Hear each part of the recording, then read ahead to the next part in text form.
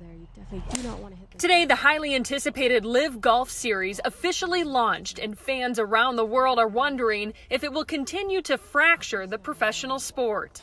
Yeah, this is pretty messy. I don't remember anything kind of this divisive. As LIV golfers teed off in London, the PGA Tour issued a letter announcing the suspension of 17 players. It includes big names like Phil Mickelson, Kevin Na, Louis Oosthuizen, and Dustin Johnson. That means come September, when the President's Cup comes to Charlotte, any of those players who would normally qualify to play in the team event will be ineligible. Dustin Johnson, for example, who's one of our leading American players, you would assume is always a lock for the President's Cup. Now that he's made the transition to the LIV Tour, I've got to wonder. I hope he's there, but it's not going to be set in stone like it typically would. Well, I guess it's a bummer if you want to see, those particular golfers. But I think the large events like that tend to draw the big crowds anyway. While there's a lot of unknown about what will happen during this free agency disruption and subsequent suspensions, PGA Tour reps tell Queen City News ticket sales for the President's Cup are sold out for Friday and Saturday